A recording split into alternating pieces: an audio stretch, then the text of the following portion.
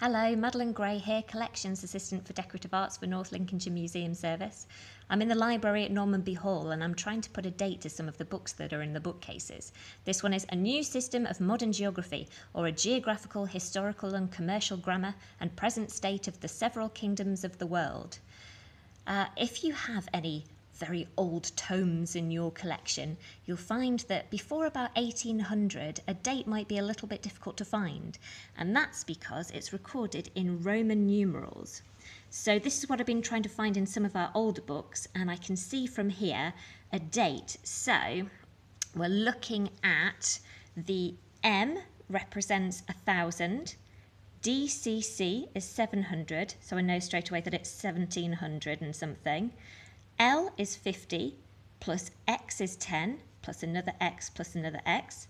So that's 50 plus 30 equals 80, plus a V, which is 5, and an I, which is 1, so together that's 6. So this is 86, so I know that this book is dated to 1786.